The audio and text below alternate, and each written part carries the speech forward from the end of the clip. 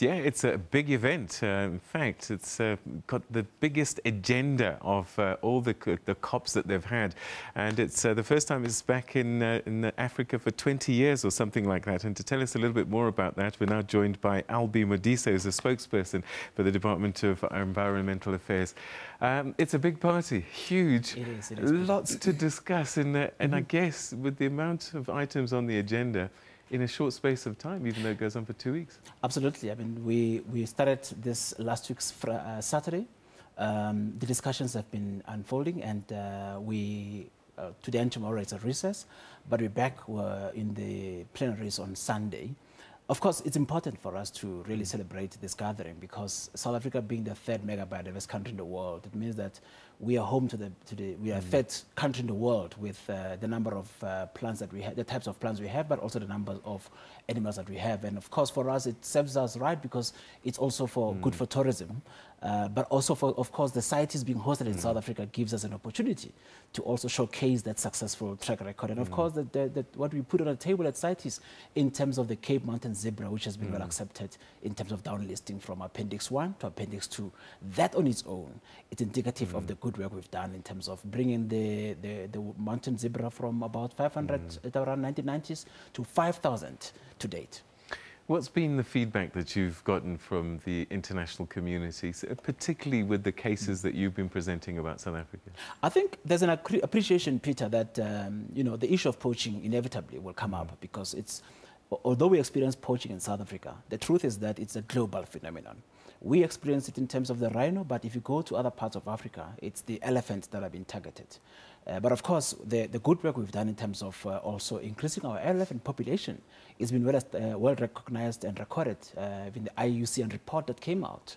It talks to the good work we've done in Southern Africa in terms of increasing the population of the rhino, but of course of the elephant. Of course, the discussions are also about how to deal internationally with illicit wildlife trade because transnational illicit trade, it's one of the key areas on the agenda, largely because, Peter, really, if people can come into your country, steal your rhino or steal your elephant tusks and go out of your country, it also means that becomes also a national state security threat. And it's an area that you need to address, not only looking at environmental laws, but also applying all the instruments at your disposal in terms of law enforcement and partnerships. Are we any closer to solving that conundrum? Because there are voices saying, look, let's legalize this, let's increase trade and make it legal, and that will stop the poaching.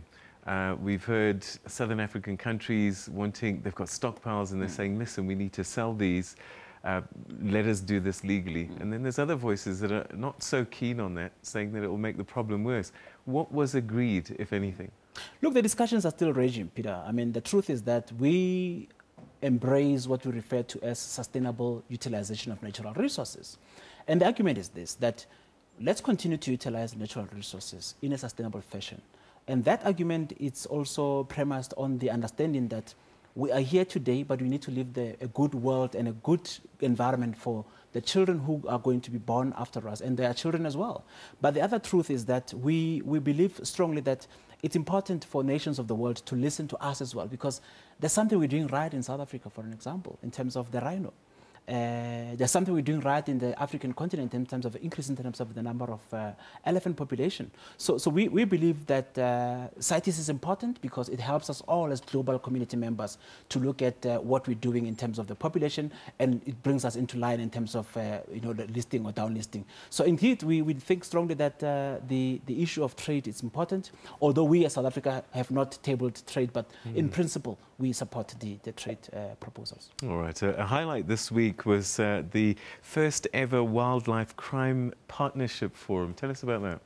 Look, the forum is also part of it's an recognition of the fact that, Peter, the global phenomenon that we experience in terms of illicit wildlife trade, it's premised on the understanding that the globalization itself has resulted in the poachers not respecting political boundaries. So they might be poaching in South Africa, but the truth is that those horns find their way out of South Africa to other parts of the world, mostly in Asia and other parts of the world. So it's important to also categorize and look at what could be your transit states, which would be states that would be used by syndicates to move their horns or whatever illicit a product that would have been taken in either its horns in South Africa, or it could be pangolin in other parts of the world, from that particular country, past, using a transit country to go to what would be called a consumer state. So that categorization is important, because then it helps you in addressing the challenge that you're facing. All right, we've run out of time, but very quickly, there were 62 items, I think, on the agenda. Will you be able to get through them, and will there be concrete decisions at the end of this process? We would want to see concrete decisions. We believe strongly that this site has been quite an important one for us as South Africa. But also, this is South Africa, and this is the home of the biggest rhino population. This is the third megabiodiverse country in the world. This is the country that stands a good chance of helping the world deal with the ongoing scourge of poaching, but at the same time, ensure that we conserve for tomorrow. Albie Mthisa, thank you very much indeed for sharing your thoughts with us on this very important gathering that's taking place here in Johannesburg. Thank you. Thanks, Peter.